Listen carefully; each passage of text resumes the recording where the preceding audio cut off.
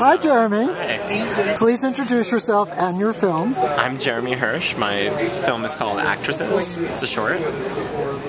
And you're going to be the representative of all the short filmmakers today on my blog. Great. Okay? Is this your first time at Sundance with a film? Yeah. Or first time at Sundance for any reason. It must be very exciting for you, yes? Very exciting, yeah. Do you remember the day that you got the letters or the email saying you're in? I do. It was a phone call. I was on a first date, and I got the phone call, and I was much more interested in Dilcia, who called me, than I was in the person I was on the date with. Yeah. That must make you a filmmaker. Right, yeah. What's it been like for you being here in Park City for the first time, and how have you been treated by the Sundance people? So well. They're amazing, and it's like there's so much craziness going on. There's so many moving parts, and they just do a great job of like making you feel welcome, and like you're assigned a person, which mine for the shorts in the U.S. it's Meredith Finch, who's like amazing and just made me feel really taken care of the whole time.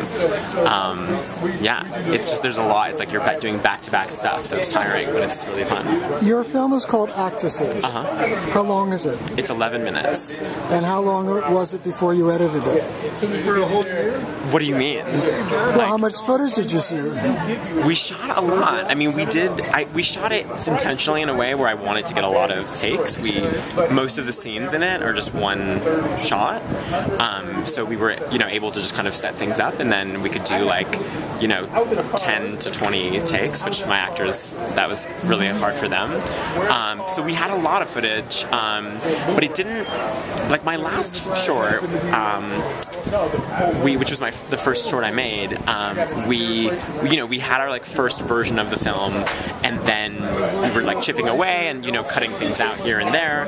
But from the assembly of this to the final cut, it went down a little bit, but really not much at all. There weren't any scenes we cut. There were just little kind of beginnings and endings of scenes we cut, but for the most part, there wasn't a lot of shaving in the editing. And are you in school, or where did you learn how to make film?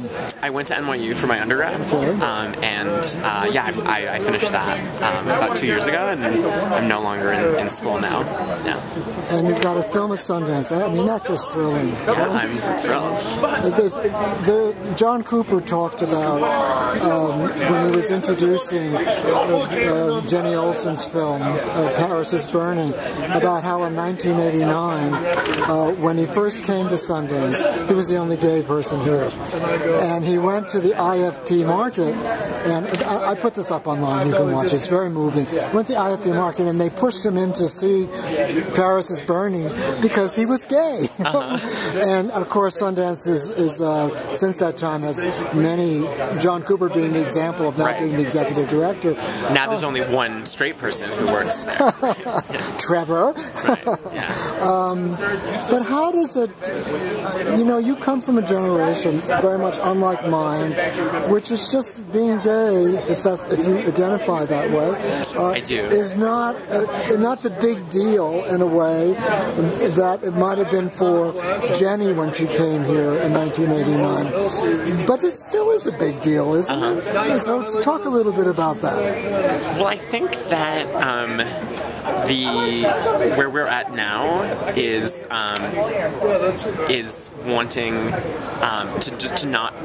wanting to not. I think we still are in a phase where sometimes we feel like we're seen as a gay filmmaker, a gay person first and a filmmaker second. Or I think just when I was in college, I think a lot of people in general, gay people, queer people, LGBT people, they were really, really focused on being defined by something else other than being gay.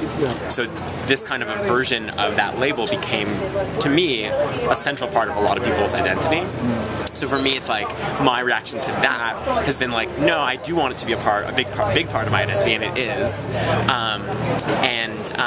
but it's not the only thing, and so how to kind of balance that. So this film is it's a film where it's about gay people, but it's not the sexuality is not a theme in it, and it's not like the thing I set out to do when I wrote this, but I have wanted to write things that are like that, because, you know, when you, that, again, showing the other facets of gay people besides the fact that they're gay. But then I also I have written things, and I want to write things where it is a major theme. Yeah. Have you seen I Am Michael? I have not. I'm going tomorrow. Woo! I can't wait. We'll talk about that afterwards. I just wrote a piece about the director of Selma and Liz Garbus's, who did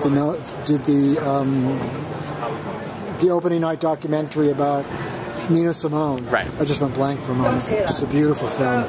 But that when women make films, it is different. You know, as much as it's denied and people want to say, oh no, gender doesn't matter, for me it does matter, because they see the world through a woman's eyes, and I think a gay person also sees the world through his or her experience as a gay or lesbian person. Yeah. And I'm hoping that we get to the other side of this, oh no, I'm not that, I'm not that. You know? Just, you know, each of us brings, well, I should say each of us, what question I have to you, there's something special about who you are. And if you're going to be authentic as a filmmaker, don't you have to be that person? Yeah. I mean you're not all the same. Right, right. Yeah, and I mean, I think a lot of filmmakers, their reaction, their way of trying to not be defined by it is making films that are not about queer people, and that's not something I'm really mostly interested in, making films about queer people, I feel like we're at a place now where, with representation, in terms of representation, it's really not. There are a lot of movies about gay white men and a lot of TV shows and stuff, like we see that. There's not a lot of a spectrum of the diversity of who we are. Yeah. And there's also, I think, like those characters tend to be like overly likable often, or like they're like a martyr, like, but they're kind of perfect. There's something about them, and to me that's not interesting to watch. So I really want to make stuff and I've intended with this film and my last one to make stuff where the gay people are as flawed and, you know, ugly. As human as other people? Right, exactly. Yeah, and I mean, like, in terms of like directing and what I mean, my producer was talking about like how, and I really agree with this, like how we all have, you know, male and female energies, and certainly on my sets, like, not enough people read Jung. Right. On my sets, like, it's really important to me that there is like a kind of even balance in terms of the different people on the set. Like, it's not just a bunch of like dudes.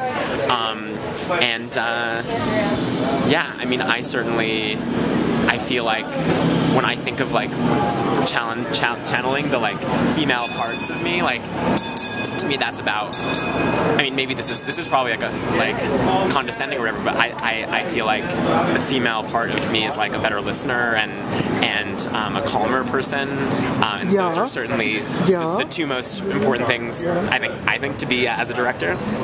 So, is there a feature bubbling somewhere within you? There definitely, there's a feature script that I'm working on right now. It's kind of too early to talk about, but it's about sort of flawed queer people. No, we better go inside before we both get pneumonia. Yeah, it's cold. Okay, thank you, Jeremy. Yeah, thank you.